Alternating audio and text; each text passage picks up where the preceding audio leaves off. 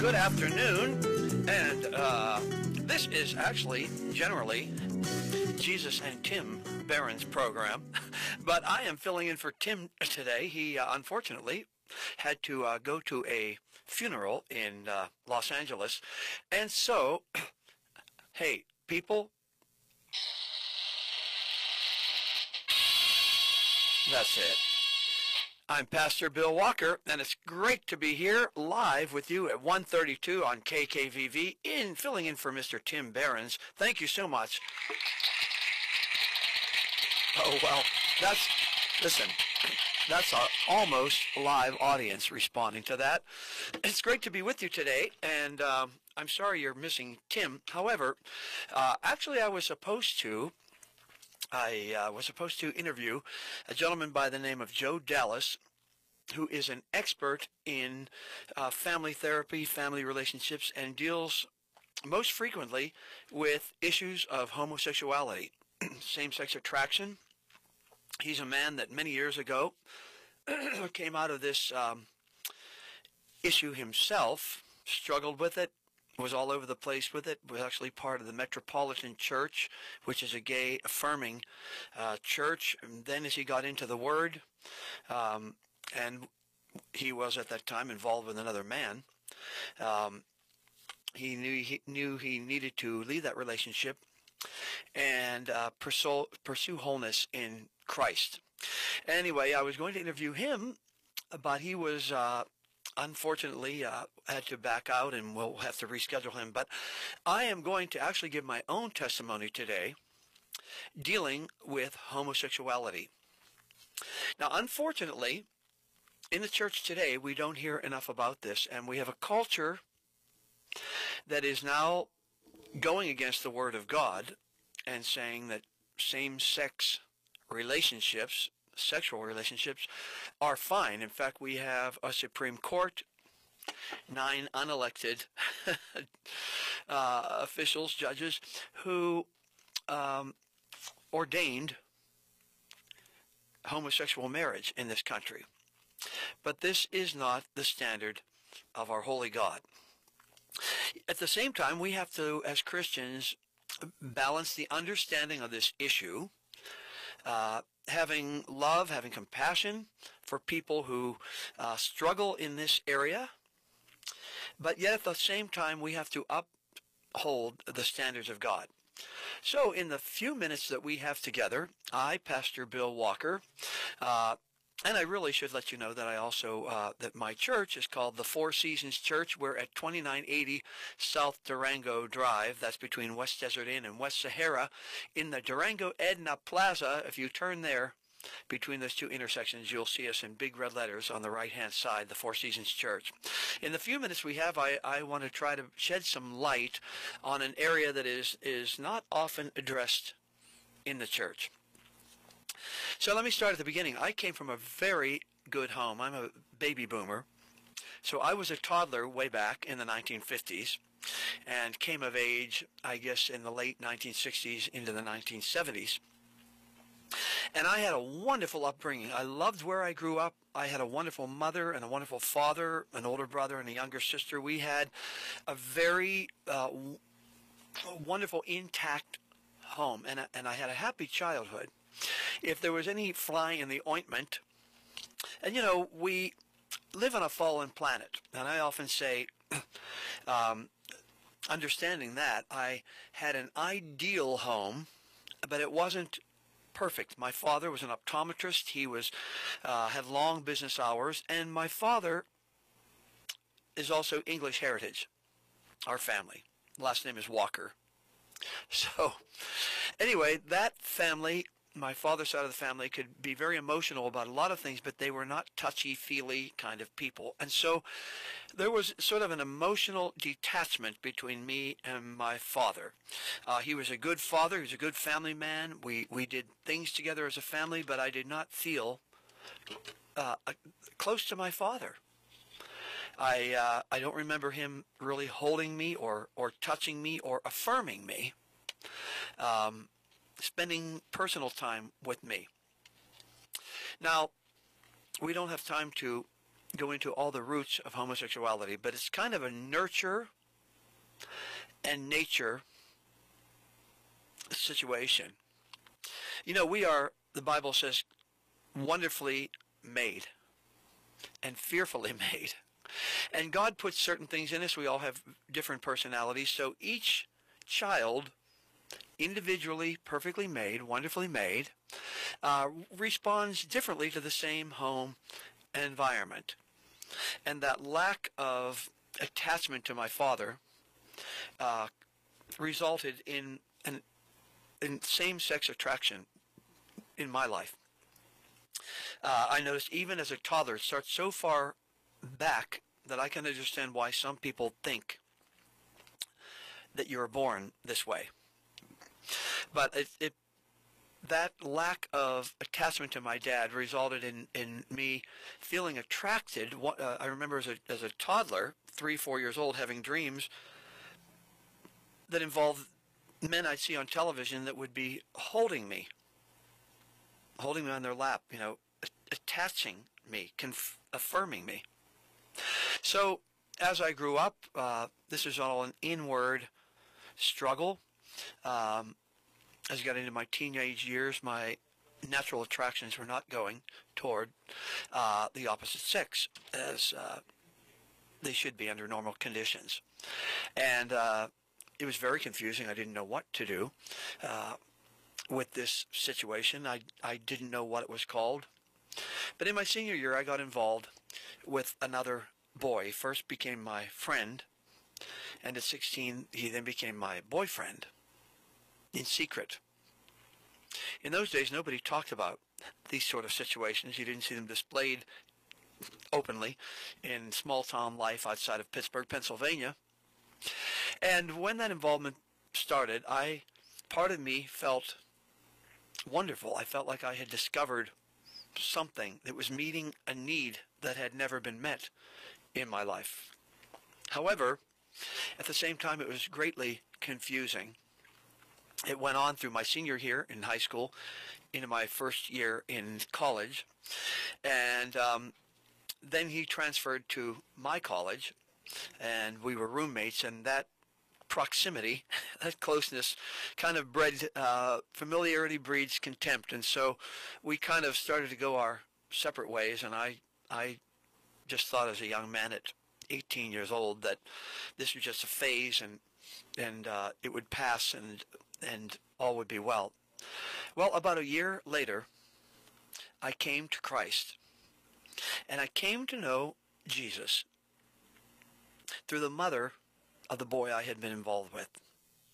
You know, that says everything about the love of Jesus, doesn't it? About salvation, that Jesus finds us exactly where our need, our brokenness is, doesn't he? So when I became a new Christian, I felt like that part of my life was completely eradicated. It was behind me. It was my history. I didn't want to think about it. I didn't want to talk about it. I just wanted to move on with life. And as a new Christian, I was excited about the things of God. I read my Bible daily. I prayed daily. I witnessed about my faith. I attended church. I did everything you could to mature and to grow in the Lord. However, those inward feelings of same-sex attraction did not leave. That was another thing. I was walking uprightly as a young man with the Lord. I was not acting out sexually. I was living celibately. And I wanted to get married. I wanted to have a normal life, so to speak. So what do I do with these feelings? So at 21, I went to a pastor here in Las Vegas, and he told me, when I counseled with him, I said, you know, what do I do with these feelings? He said, well, first of all, he said, don't tell anybody else, which was fine with me as a 21-year-old man back in the 1970s. Because when I went, anytime I went 3 times to various pastors in the first 7 years of my life in Jesus. And when I went to them, I would rather have told them I was a serial killer than that I was experiencing attractions toward my own gender. Because number one, all I heard were the dirty jokes about this kind of a situation and about, quote unquote, these kinds of people.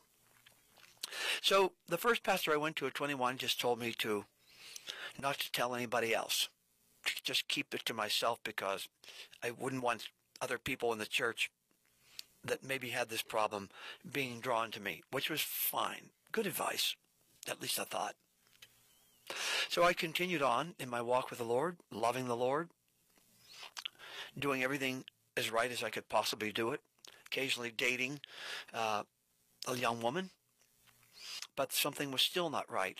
So at 24, I went a second time to a second pastor. Again, being so ashamed to bring this to another man. And he simply prayed for demons to be cast out of me. Let's just fix this fast. Well, I'll tell you, that was the solution I wanted. I wanted to be fixed. But that really didn't do it. I left that meeting thinking all was fine, but as time went on, the inward struggle continued until at the age of 27, I hit my Waterloo. I had been a Christian 7 years. I was doing everything right before the Lord. I loved him. I knew I was saved. Why am I still struggling with these attractions? So I went to a third pastor, and he was the pastor I was closest with. I was a member of his church. I led worship at his Bible studies. He saw my heart for God, and yet he also didn't understand this issue. And he told me it was simply lust. He recommended 2 books I read that had nothing to do actually with the issue. And then I remember walking him to his car from my apartment and watching his car drive away. So, years later, the Holy Spirit would show me that what the church did to me and the way they reacted to me was 3 things. Dealing with the issue of same-sex attraction or homosexuality. They say, keep it in the dark, as the first pastor did. Nobody talked about it in the years I was attending church. Secondly, let's just fix you fast. If we're gonna help you, we just want to fix your mess real fast. We don't want to have to deal with it anymore. And thirdly, like the third pastor did, drive away. Not one of these pastors, after I had gone to them, and they all knew me well. I was attending their church at that time or their Bible studies. And if one of those men would have said, I don't completely understand this issue, but I see your heart for God. You're a sheep. You're coming to a shepherd for help.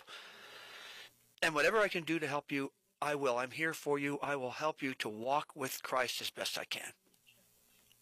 Unfortunately, after that third pastor had driven away, a few months later, the very place in the parking lot of my apartment where the pastor drove away, someone else pulled in, called my name. I turned around and saw somebody I knew from a Bible study that had, quote unquote, come out of the homosexual life. People used to whisper about him that he used to be gay. And so we developed a friendship, and in time we got physically involved with each other. And then I was trapped because I had gone to the church when I was doing everything right, when I was behaving right. I was simply saying, hey, I have these temptations. I don't want to act on. What do I do with them? And they did not know what to do with me. So I was left alone to deal with this problem all by myself. And I was not able to do that. Not able to do that. You know, in the church, none of us are called to be lone rangers. What the world was saying was, neither do I condemn you, go and sin.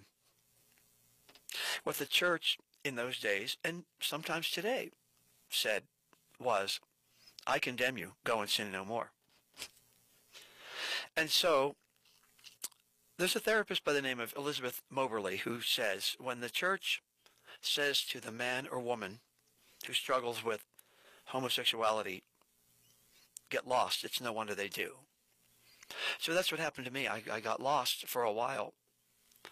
I knew I didn't want to let go of Jesus, but I had to keep this relationship I now had in secret because the church had no answers for me when I wasn't involved, and I certainly now couldn't go to the church and ask for answers now that I was involved in a sinful relationship.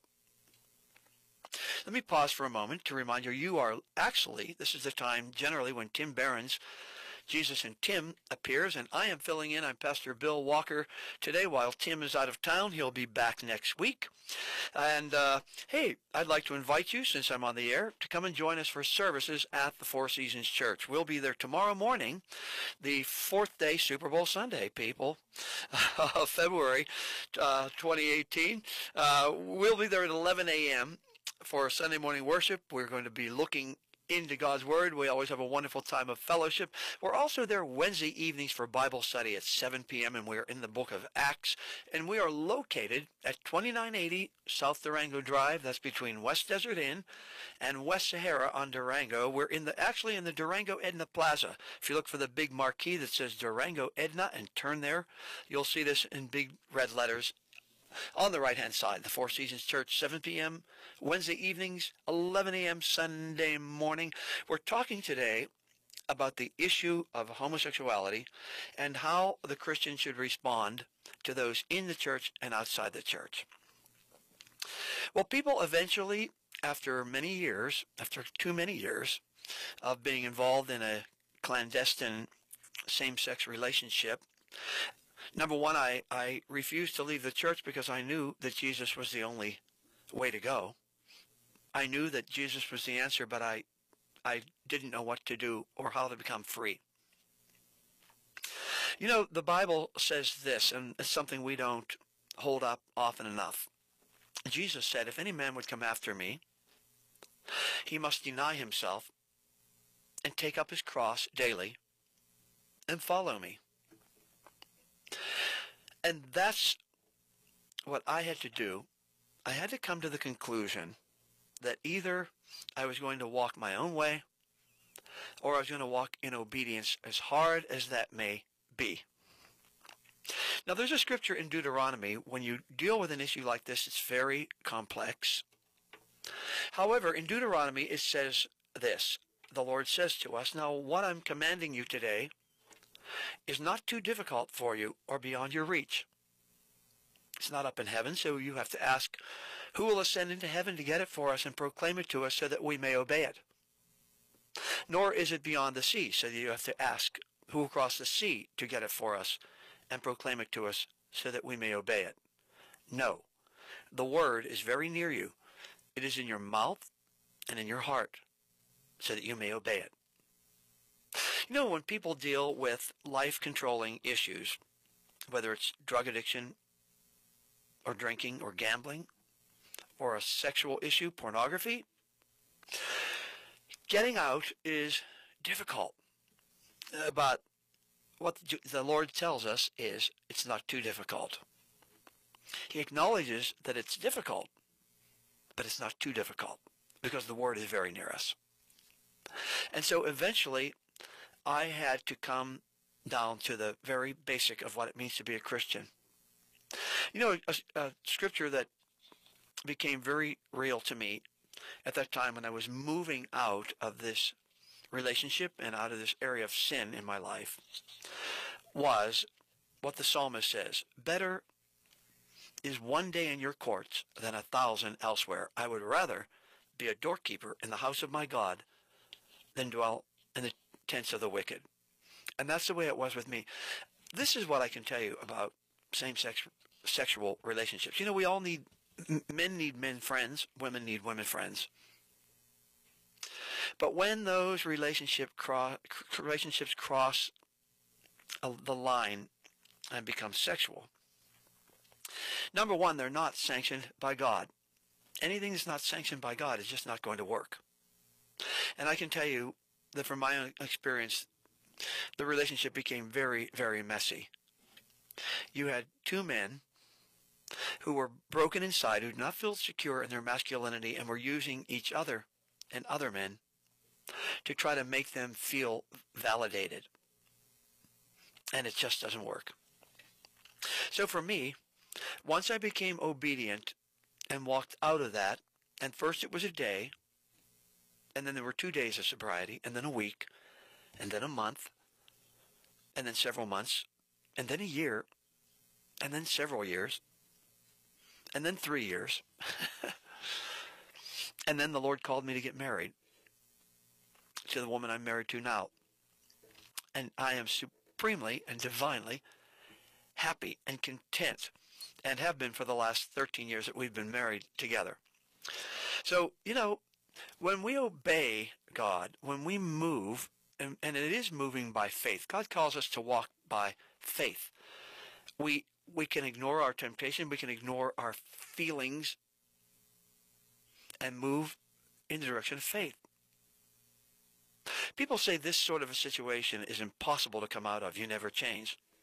Well, I'm proof that you can. And there are many other men and women that are proof you can.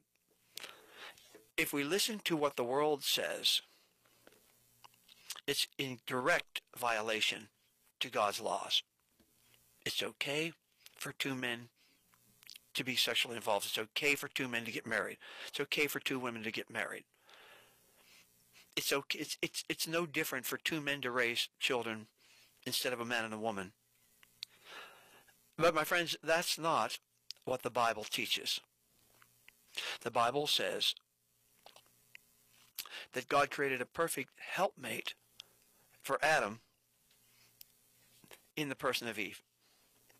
We need the complementariness of opposite sexes to bring a complete person. And obeying the Lord doesn't always, in this area, doesn't always mean that a person will marry. You may walk in celibacy. But again, obedience, people, is better than sacrifice. And that's what we don't hear enough in the church today. We don't hear enough about obedience. We don't hear enough about going to the cross. Jesus told us that we have to die in order to live.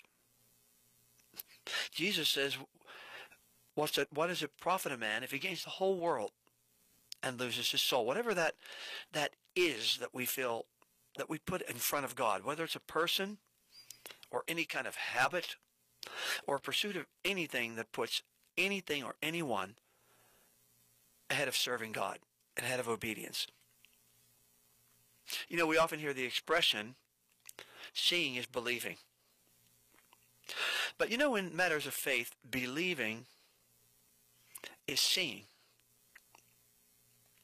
In the area of giving or tithing, Jesus says, give, and it will be given to you. Good measure, pressed down, shaken together, and running over will men pour into your bosom. The Lord talks about tithing. It says, see if I won't pour out a blessing. But see, we have to do the action first. We have to respond in obedience before we're going to see God's promise fulfilled. And that's moving by faith. And that's what I had to do. That's what God calls every one of us to do, to walk in obedience. I just encourage any of you out there, at the same time, when you want to know how we're to treat homosexual people, if they're out in the world, hey, you don't condemn them, you don't beat them up, you don't treat them unkindly, you treat people with love. That's what we're called to do.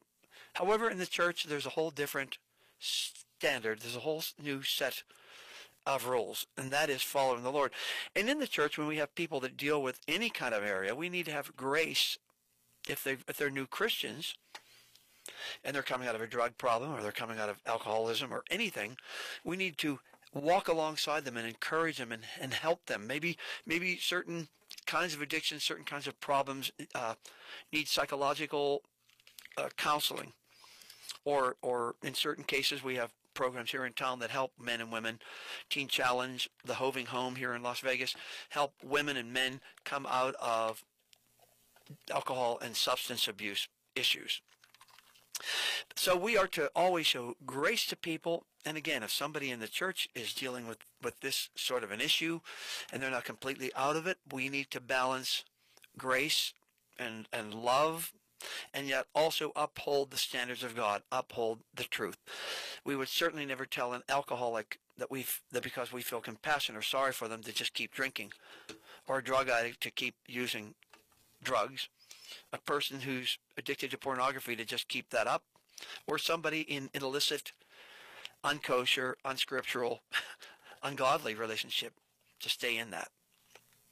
Hey, if you'd like more information dealing with homosexuality, or you're struggling in this area yourself, hey, contact the Four Seasons Church here in town. I'm Pastor Bill Walker, and I'm encouraging you to contact me, the Four Seasons Church. Again, we have services at 7 p.m. Wednesday evenings. 11 a.m. We'll be there tomorrow morning on the 4th, Super Bowl Sunday, the 4th of February. We're at 2980 South Durango Drive. That's between West Desert Inn and West Sahara in the Durango Edna Plaza. In the meantime, I'm filling in today for Mr. Tim Behrens, and Tim will be back at this time next Saturday at 1:32 here on KKVV. Hey, in the meantime, have a wonderful day in the Lord. It's been such a great privilege and honor to share my testimony with you. I hope it's shared and shed some light on the subject, and I hope you have a wonderful day in the Lord.